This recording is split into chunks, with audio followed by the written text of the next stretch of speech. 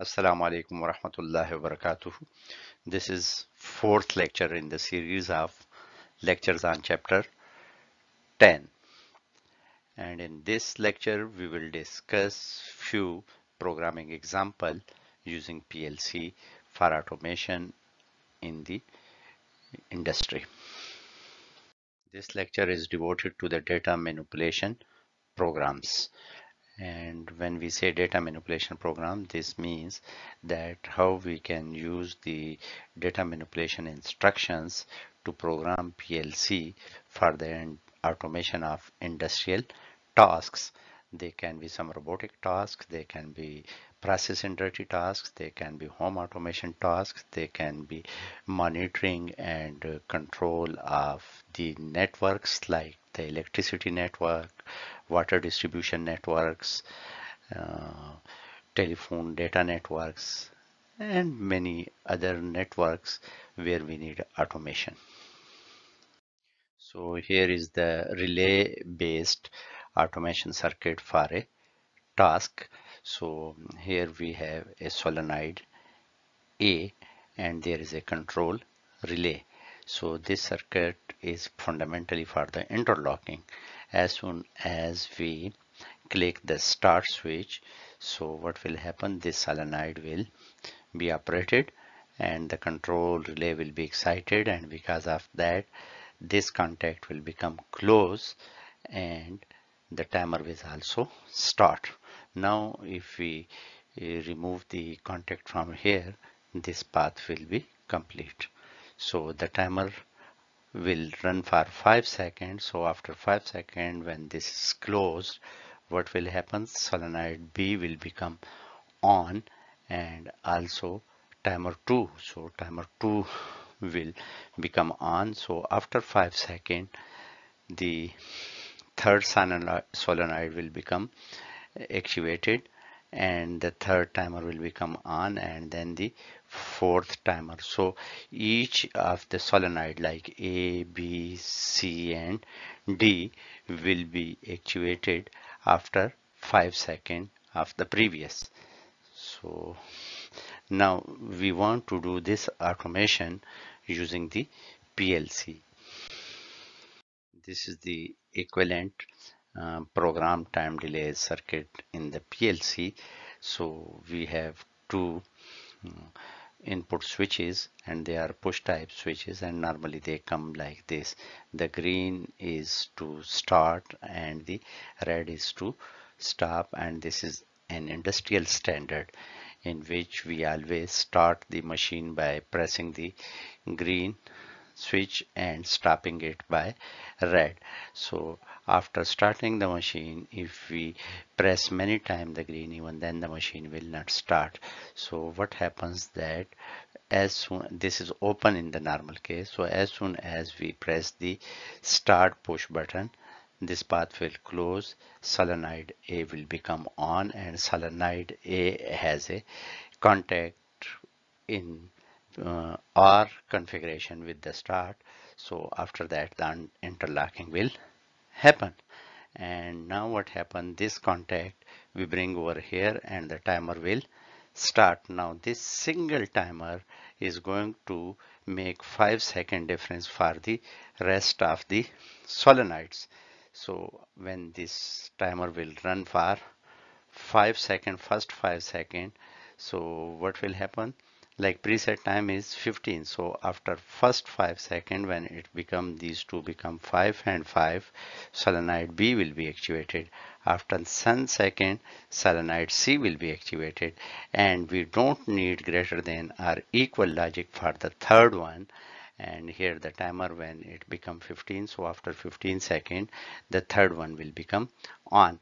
So you may have noted that with using only one timer and the comparison instruction blocks, we can control the relays. So this is an optimal program because the number of timers are only one and the rest of the uh, logics are completed using just the greater than and equal instruction, which are faster than using the timer, and they also take low resource in the PLC operation and in the memory as well.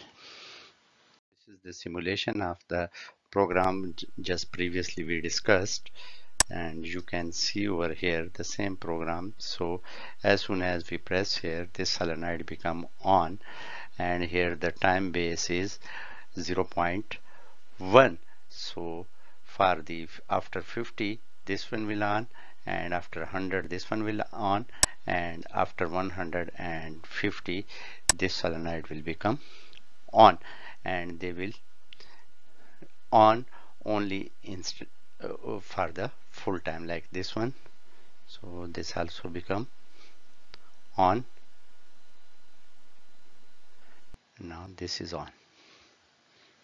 So on this page we are going to discuss about a PLC timer program which will make the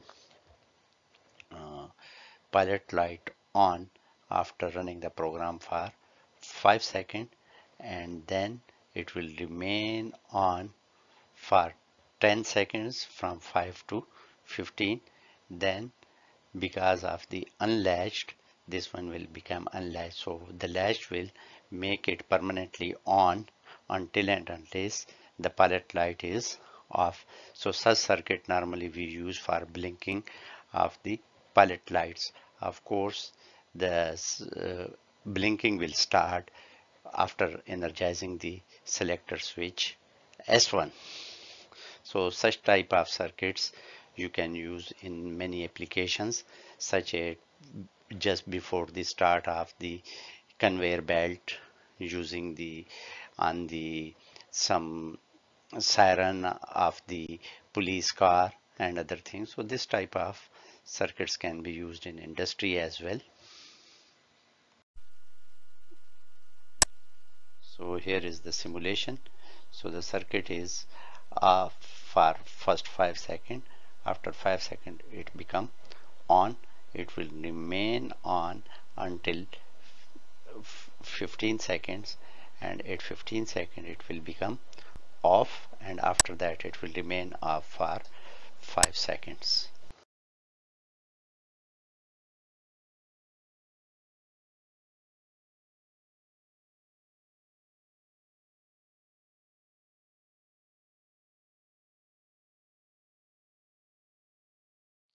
In this program, this sensor will count the number of items flowing through this conveyor belt. So the counter preset number is 50. So what happens that whenever the number of items going from here are less than 20, the conveyor belt is allowing them to pass. But whenever they become equal to 20 or greater than 20, the solenoid will be operated and this path will close. So this is a program you can use in similar programs you can use in many industrial applications. So in RS Logix 500 the program is somewhat like this. OSR is the one shot relay. So just we look to this. So here whenever the operation will start we count up to 19. This is on, but as soon as it become 20 it will become off.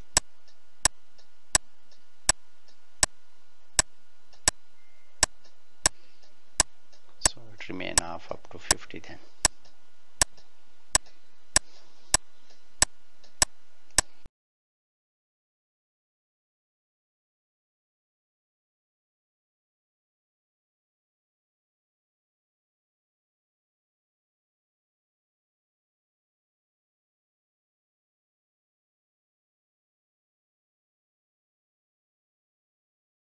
This is an automation problem. In this problem, what is happening, like this machine is filling these drums containers, and whenever the weight become more than some required weight, the filling stops. So you have to write a program using RS Logix 500 to implement this algorithm. So think about this, how you can program it, practice for it. It will give you lot of skills practicing this problem for the automation of the industrial processes. Thank you very much.